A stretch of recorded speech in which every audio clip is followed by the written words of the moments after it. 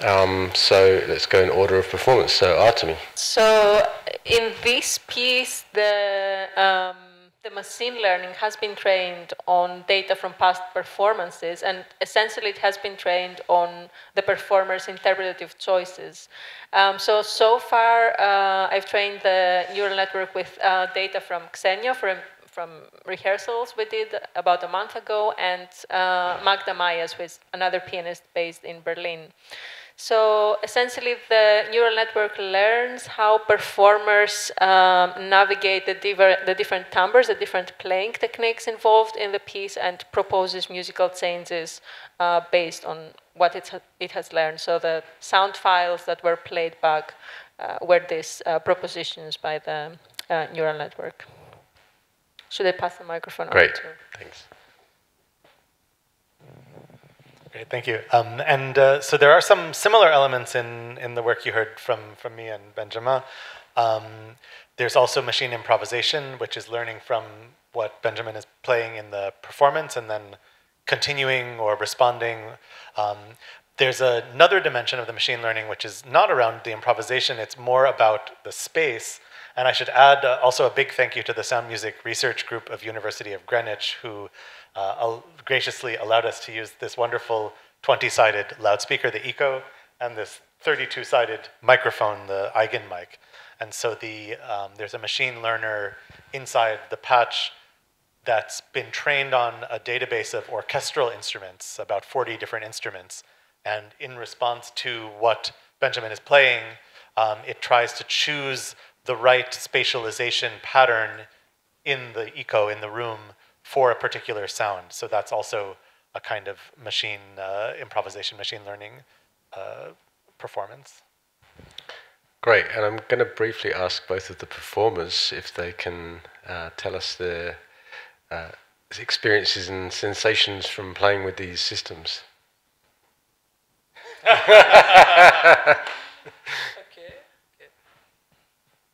Hi, everybody.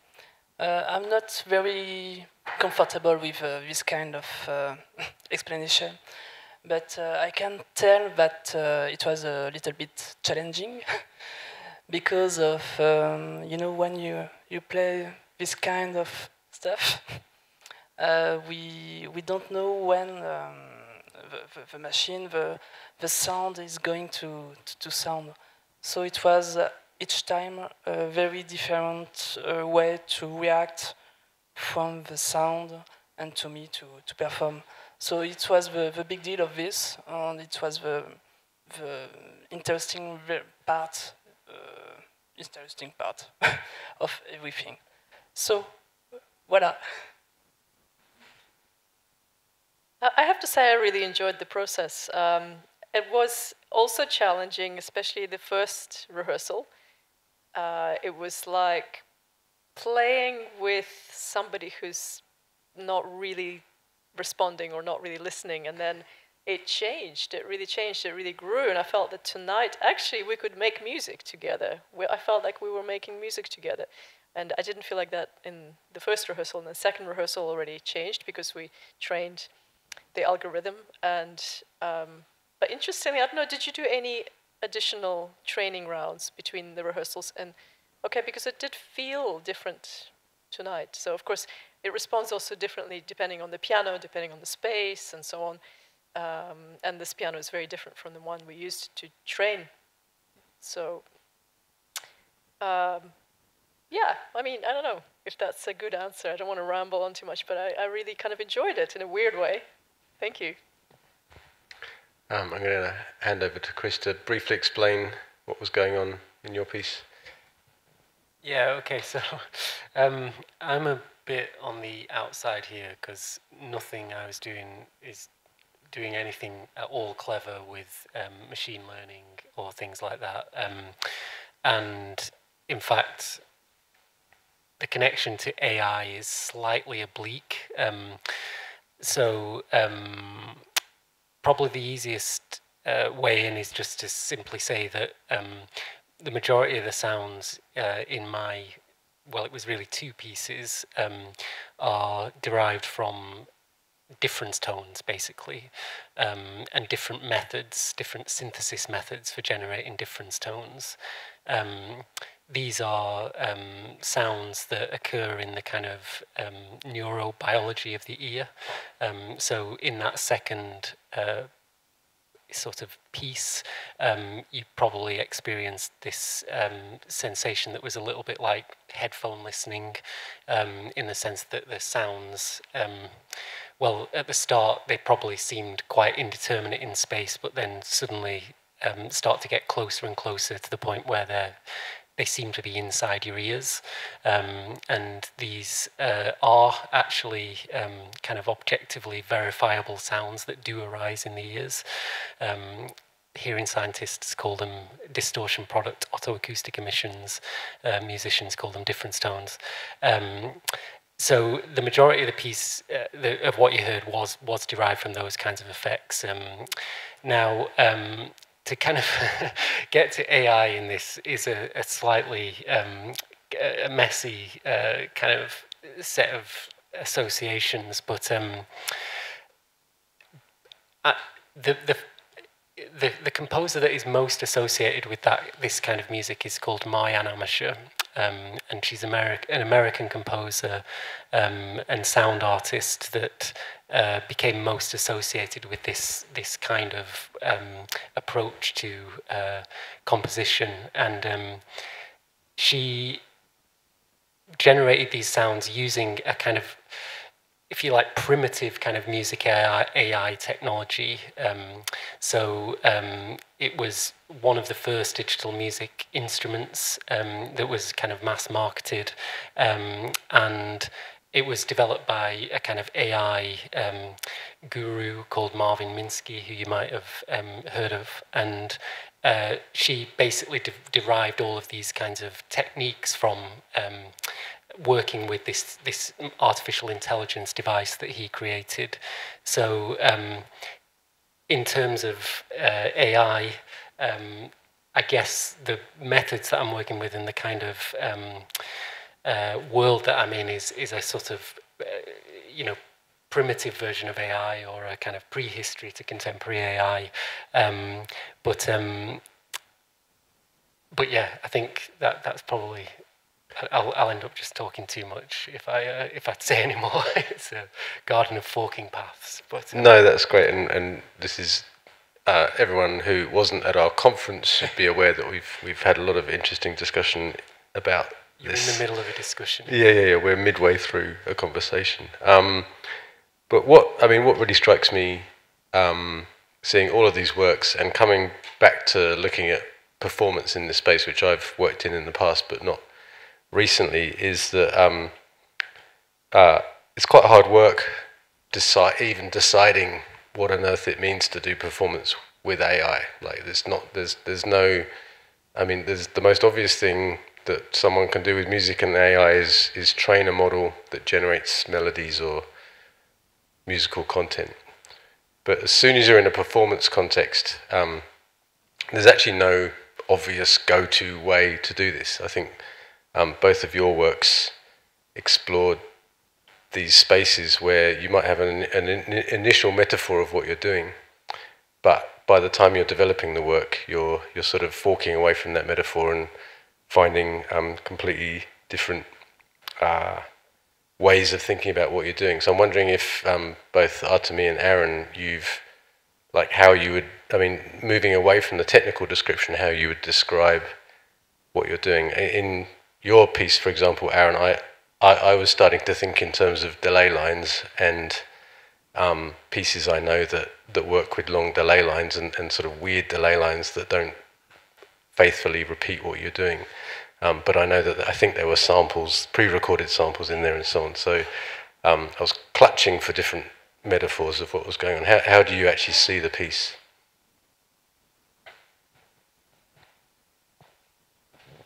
Yeah, thank you. I think that is a nice way to sort of change the subject, if you will, because we do have these sort of typical metaphors of music AI, the sort of compose the music for you or improvise the music for you. And I think there are connections to those metaphors in the pieces you heard tonight. But I think there are also sort of other propositions for what AI could be good for if you're a creator.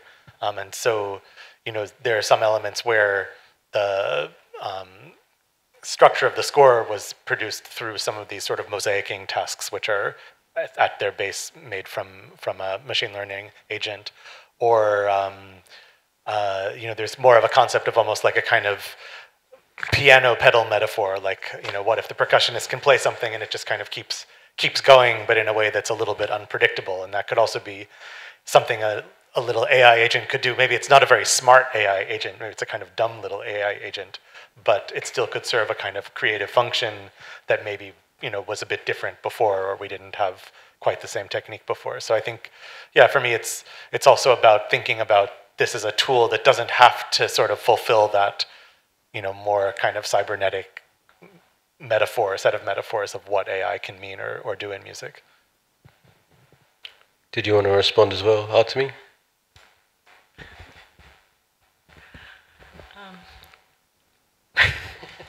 Great. So yeah, I think that my piece was meant to be a duo between the pianist and the system, and I think that it was very much a duo. It was quite clear how Xenia was responding to the system as well, and how the sounds proposed by the system changed her actions. And so this system essentially has learned from Xenia's data. It has also learned from Magda's data. So it sort of mirrors their decisions, their interpretative choices, but in a kind of distorted way, if that makes sense. So they're sort of in dialogue with their past interpretative choices and with each other's choices as well. Yeah.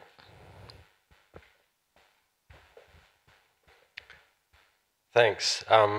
And the issue is raised, I think, by Benjamin of how it's quite hard to play with a system like this because you don't know what it's going to do next. And Xenia, you were describing how you felt like you got to know it, and you that helped you perform with it. We had a lot of discussion about anthropomorphization. It's too late in the day for me to say a word like that. And how much we depend on it, and how hard it is to avoid it. And we've already been using words. Some words which are clearly anthropomorphizations, and other words like dumb or intelligent that I'm a bit more on the fence about whether they derive from thinking about people always, or whether they can kind of stand alone.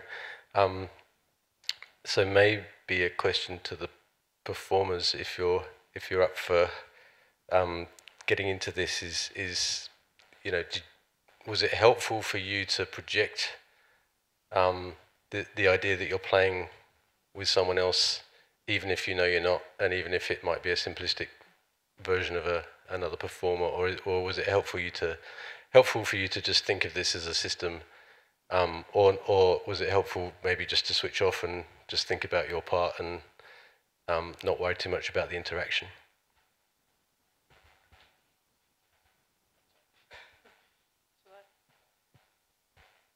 I think actually it was kind of a hindrance in a way, because when we started this project, I just literally came from another performance in here with a really experienced, amazing improviser. We had a duo concert, and I was sort of buzzing, and I thought, wow, it's so great to play with somebody who's actually much better than I am, you know, and it sort of drags the whole level up.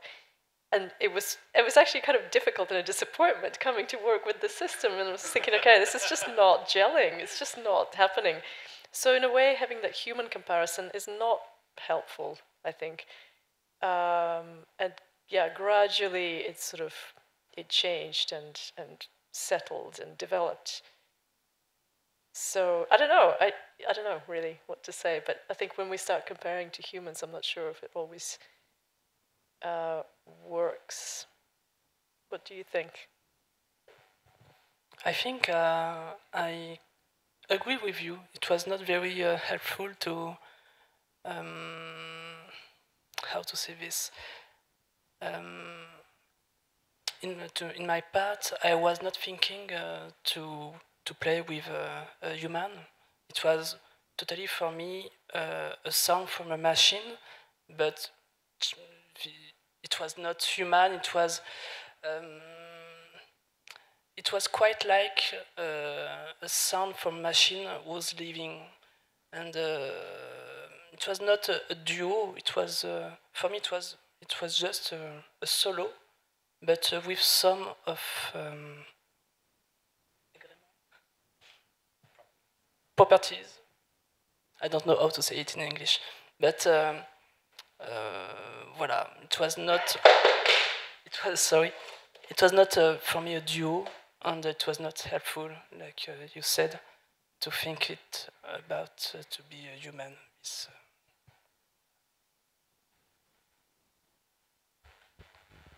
I've just got one more question, and then if other people want to ask anything to our performers, yeah, go on. Yeah, sorry.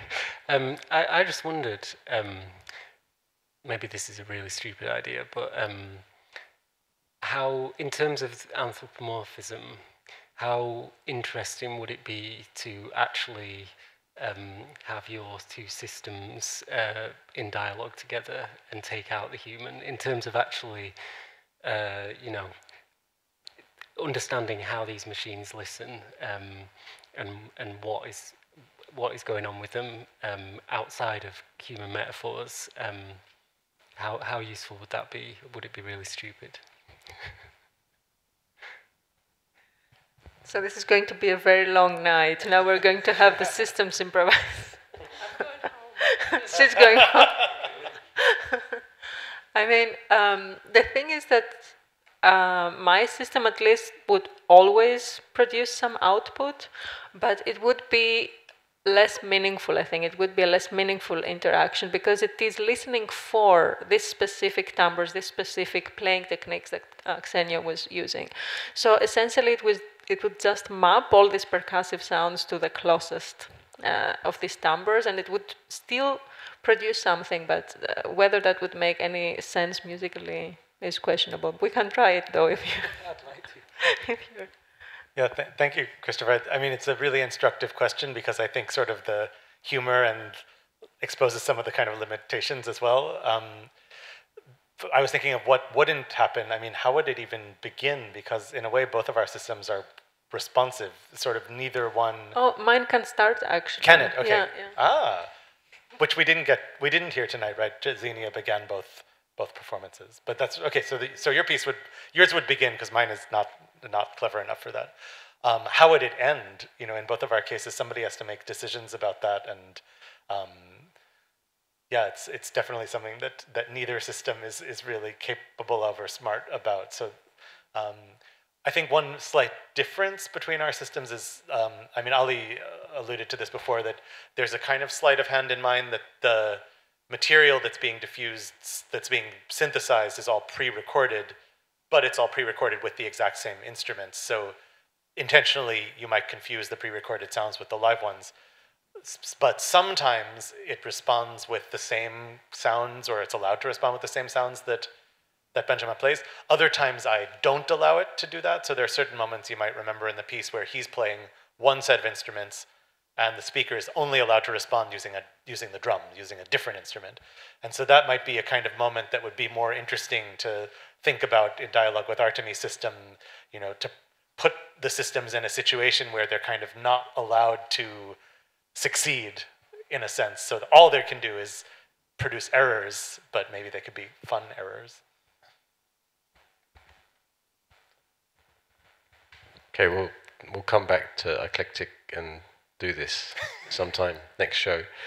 My final question was just going to be about this bizarre object and what's it like to compose for this. And you said you're using AI to control space, and I think that's a really exciting application because it's just an area, like, you know, when we talk about simulating musicians and all that kind of stuff, then we've got musicians, and it creates this bizarre kind of quirky area, but when we're talking about controlling a 20 speaker system, then immediately there are all of these things that we don't do very well, because we can move sounds around, but to kind of explore that potential is wide open. Can you tell us a bit more about what composing on this is like, and how it compares to the inward pointing version and so on? Yeah, thanks, Ollie. So this was the first project in which I worked with this speaker, and it seemed a kind of logical outgrowth, because I had done work with ambisonic domes like the Amina system that Artemi used and Christopher used today. So it was sort of a logical next step, but in a way maybe I wasn't even quite prepared how different it would be. And we've all, as trained composers and performers, we've sort of spent years, decades learning how to work with traditional speakers, and suddenly all those rules kind of didn't work anymore. This speaker behaves in a really different way, and one that was very unpredictable for me with a background working with traditional speakers. One major difference is how much it's affected by the space that it's in. And so yesterday when I showed up here with it, it suddenly sounded completely different than it had in a drier studio where I'd been working before, which is also what's exciting about it, because in a way it kind of plays the space almost a bit more than a traditional speaker might. We're hearing a lot of reflections off the walls rather than, or in addition to, direct signals. So I think it actually, could point to different ways of working, like the kind of standard computer musician, I'm going to compose my piece in a dry studio, and then I'm going to take it to the concert hall and play my gig, kind of doesn't work for this object anymore. So we actually, let's say we're all going to compose for this in the future or things like it, we'd have to kind of rethink our social arrangements too, of where do you rehearse, where do you compose, how do you test things out, how do you check your material, where do you work with a performer? We got to work in the space yesterday, but if we had worked in a different space another day, it probably would have been a really different experience. So so I think it's challenging, but a really fruitful challenge, and one I hope to keep working on. I have to also say this is a really beautiful space for it, because it's a live space. It's a space with sort of complex angles. It's much more fun to hear the echo in here than in a sort of dry black box or something like that. Getting this thing in a transit van, putting it in a new place, it's a big hassle, but it also is really worth it in a way. Yeah, it's a bit more compact than this system. But does anyone have a burning question or comment? Yeah.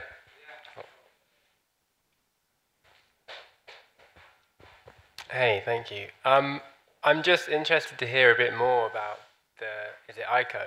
About how it technically works, like just a bit more detail. I'd really love. I'll try to keep it short so we're not here too long. It's basically just a 20-sided speaker, so it has 20 high-quality speakers arranged in a sphere, and you could control it any way you could control 20 speakers. So you could send sound to one speaker at a time if you wanted. In my computer patch, it's just outputs 1 to 20, and I just send sounds there. But there are different techniques people have sort of been working on, how you could think about it in a logical way. One technique, which I'm not really using, is people work with what they call focused beams. So you can kind of get the speakers to work together to project a sound in a particular direction. And often that's really exciting to work with wall reflections, so you can sort of get the sense of a virtual source bouncing off the wall. That's not the particular approach I've taken to it. I was interested in this idea of kind of modeling it on acoustic instruments. And so rather than the sort of beam, pretty much every sound you heard was coming from all 20 speakers at once, but with different intensities. And those intensities come from measurements of different traditional acoustic instruments. So I was treating it like a kind of metaphor, kind of stand-in for different kinds of acoustic instruments. Great. Any other questions? Oh. Thank you. I've been listening to you guys for 2 days now, and I have burning questions too.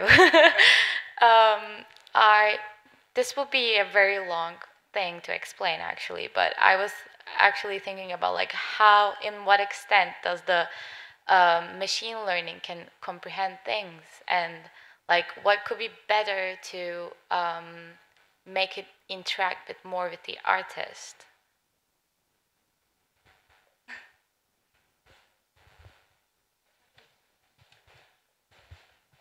So the first question was, I'm sorry, can you repeat the first part? Was it? How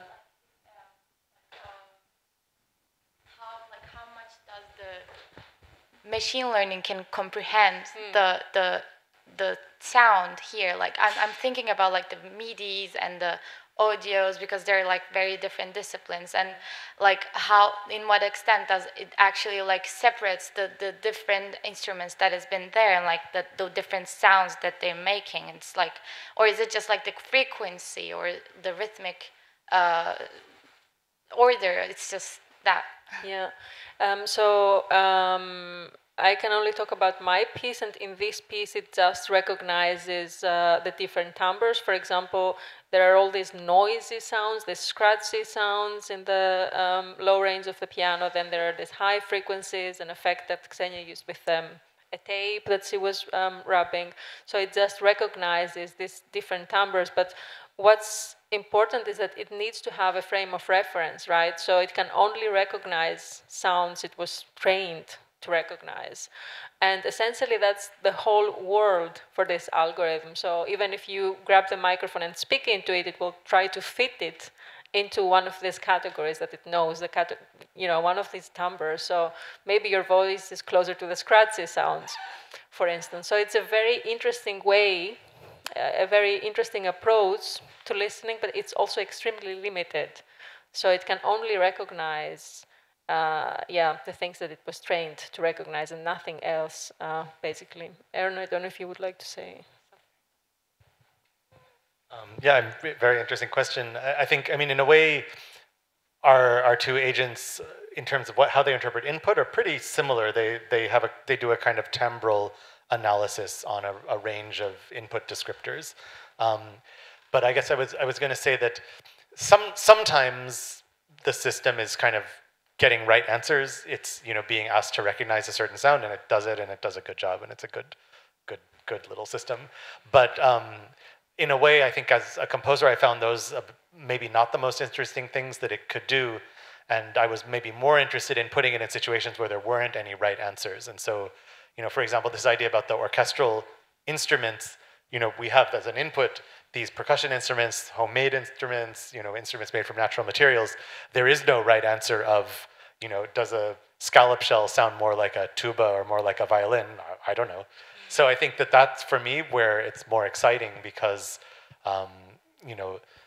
it's not right or wrong, but that sort of space of in between possibilities leads to sort of unpredictable and unexpected moments. And the other question was, what would be better? Sorry. What would be better if you just like try to like engage with the artist more? Is that the question?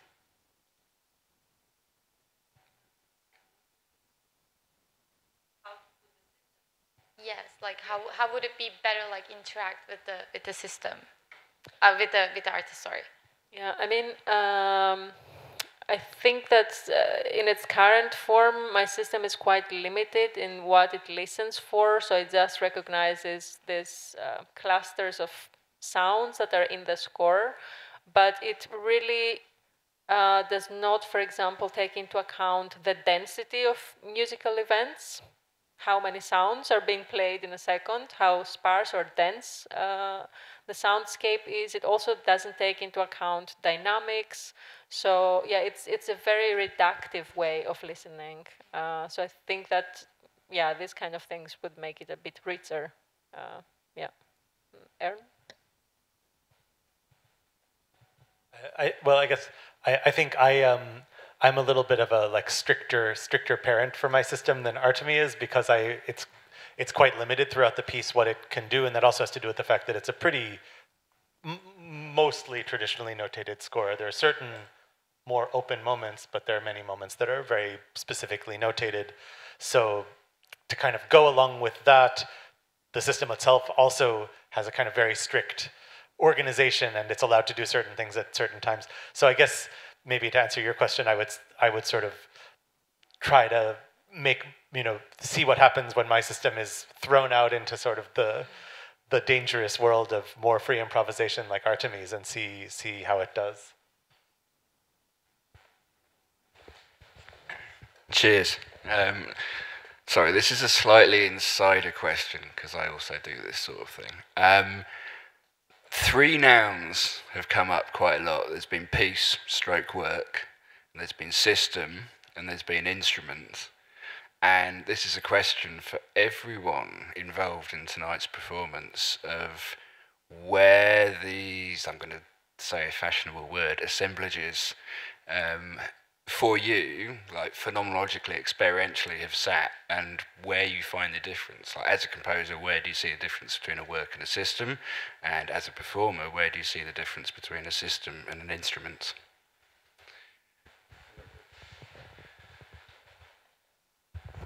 Great question. Keep it like two-word answers.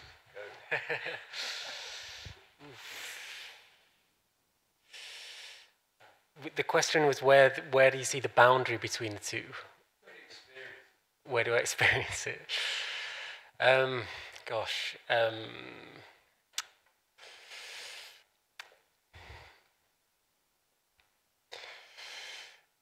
I mean, with focusing on work, I feel like work has always been problematic in the ways in which it sort of infers permanence and fixity and so on. And the type of music that's most kind of amenable to that concept is actually, I would say, probably electroacoustic music, fixed media electroacoustic music.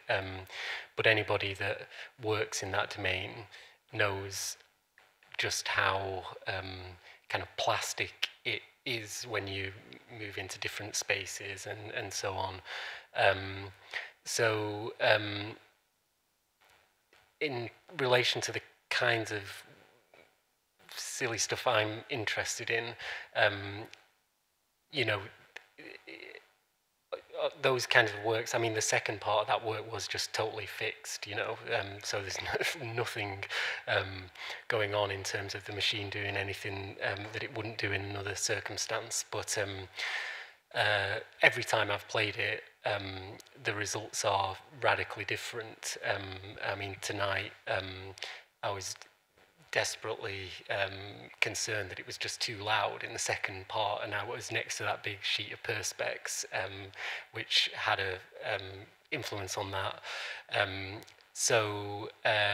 Absolutely, playing the work in this context is you're in a sort of systemic kind of world rather than a kind of work kind of world.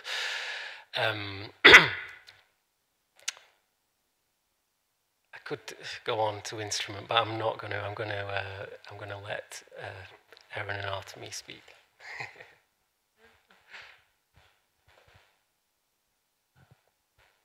Should I speak while you're okay? Great. So yeah, I think my piece plays a little bit with the boundaries between instrument and system. So the interactive music system is partly another augmentation of the piano because it applies signal processing techniques to the input signal. So essentially it's also another type of preparation. So the piano is prepared. I don't know how much of that you were able to hear. So there are different objects inside the strings that are used to modify the timbre, and then the electronics also modify the timbre. So in that sense it's sort of an instrument, but also it can be quite unpredictable.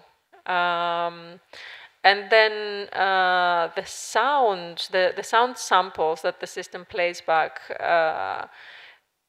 there were definitely in the category system rather than instrument, because there is no way the performer can predict those. And they also have an impact on the performer's action, so you have to respond. There is a sound coming at you and you have to do something to respond in that moment. So that's clearly not an instrument. anymore. But yeah, in general, I would say that it plays with the boundaries between the two. Thanks for the great question, Owen. I'm going to maybe tackle an angle on the question that has less obviously to do with machine learning, but maybe it does, I don't know, which is I think one of the boundaries that's really interesting for me is the instrument and piece. Because actually, in some ways, I think you kind of couldn't make another piece with this instrument. The instrument kind of is the piece, and that's also a bit kind of why in making it, we made the decision to kind of introduce the audience to building the instrument during the piece, because that sort of was our process also in making it, and sort of introducing everybody to that process seemed like it was, actually that was the piece. So that sort of autobiographical moment of experimentation actually became the performative moment of presenting it. So I don't know if that has anything to do with machine learning, but it doesn't mean it's not interesting.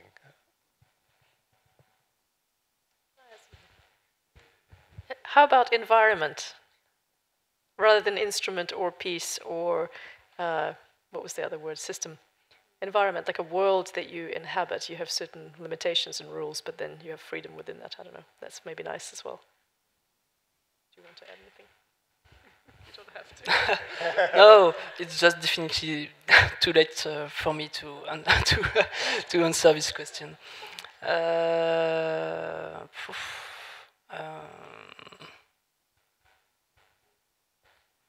Voilà. No, it was great to play this kind of piece, and yeah, the thing to. I continue in French. It's better. Ouais. Oui, oui. Ouais, en fait. Ouais.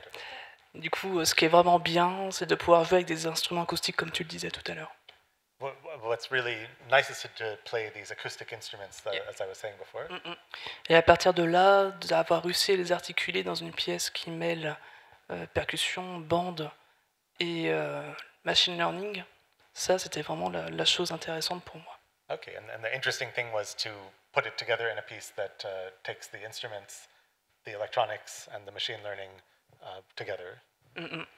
And du coup, voilà, moi je reste dans mon rôle de percussionniste, de musicien, d'artiste, et ça s'est fait naturellement, et je n'ai pas eu besoin de m'interroger en me disant est-ce du machine learning, est-ce que c'est ça, est-ce que c'est ça, j'ai juste joué, c'était cool.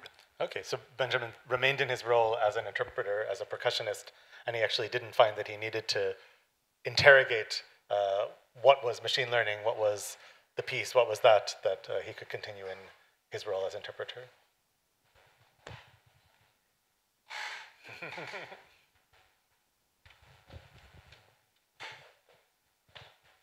I think that might be a good point to end it. Oh, do you want to make a short comment? So another word that came up tonight was timbre, and I just wanted to ask Artemi and Aaron, did you work with timbre before? Is that kind of like standard in your compositional practice, or is it something that working with technology nowadays and machine learning and AI has kind of pushed you to bring out? For me, it's sort of the other way around. It's been a topic that I've been interested in for kind of a really long time. So I think what was interesting for me was to try to bring machine learning into that world, because actually some of the tools that I'm using were developed at first to work kind of with more symbolic traditional musical parameters like pitch and rhythm. And so I actually had to kind of adapt them to work with noisy sounds and with timbres instead. So it was more about bringing the machine learning into my sound world than the other way around. Yeah, I think I agree with Aaron. For me, it was the same process. I was already interested in timbre, working with it, and actually it has been quite challenging using machine learning for timbre recognition, because just the audio descriptors that are available deviate significantly from auditory perception of timbre. So this has always been a challenge, essentially, trying to teach your machine listening system to perceive timbre in the same way that we do. Yeah. Thank you. Okay, shall we thank our performers once again for an incredible night? I should say composers and performers and composer performers and software agents that we might meet one day. And again to thank Eclectic and to thank Georgina, who I'm pretty sure logged out a long time ago and is fast asleep. And the European Research Council, who have been funding all of this activity. Thanks again. Thank you.